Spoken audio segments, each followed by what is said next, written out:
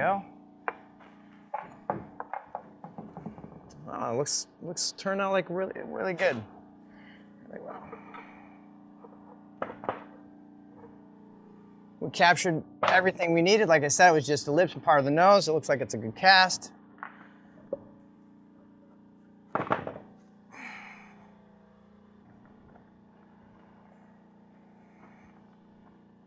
It actually turned out really well.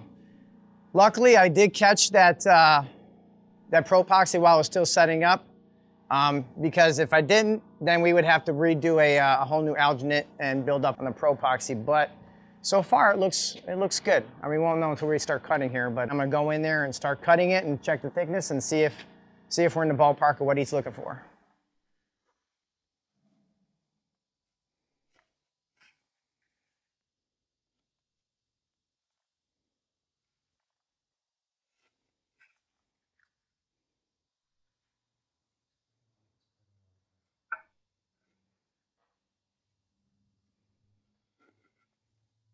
So I'm cutting here in the corners of the mouth to check the thickness where I put those new standoffs, and I'm cutting in the middle of the lower lip. We really didn't do too much in the lower lip. It was just the goal in the lower lip was just to clean up that cutting edge. That we did, and I'm going to cut. The most important part here is the new thickness of this upper lip. Because in Bud's video, I think that was the part that was really kind of on the thick side with the upper lip. So I have everything cut. That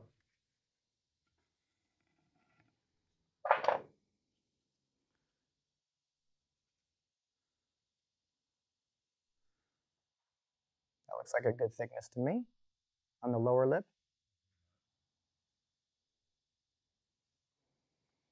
And in Bud's video, he was looking for more of a standoff area right here for his paddles, which it's hard to see because it's gray on gray, but if you look real closely right here, that is exactly where that Pro-Epoxy is.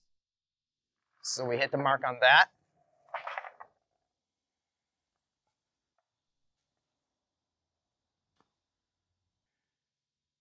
The lower lip, like I said, the goal was not to really change the thickness. It was more to clean up that cutting edge, and it looks a lot cleaner than it was before.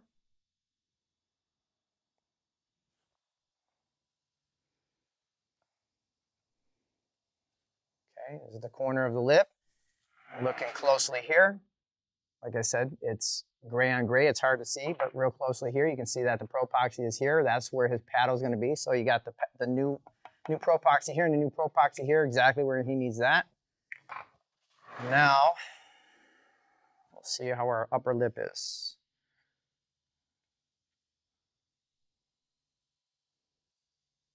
Oh, yeah.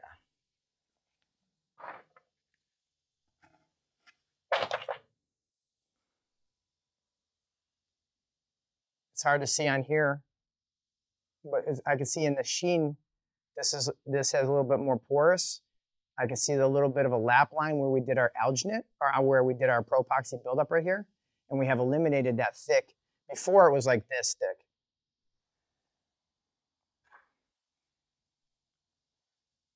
That was the thickness of the lip before, but we added our Pro-Epoxy, and now we have a nice, looks like almost like a 1/4 inch thickness, just like the rest of the skin, and that's exactly what Bud wanted. So far, so good.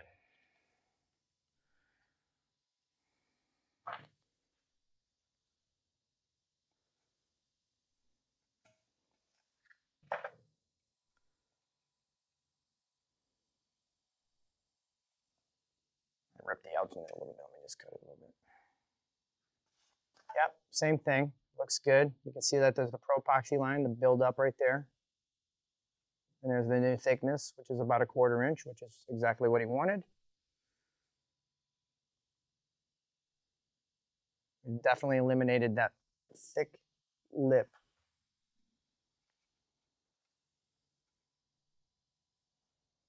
It is a little rough though. I am going to go in and sand it. We have eliminated a lot of that thickness, but you can see here it's rough from when I did that Pro-Epoxy squish with the mold. So I am going to go in. I'm going to sand it up for Bud. Yeah, it's definitely a lot thinner, but it also is rough. So I'm going to go in there and I'm going to sand it.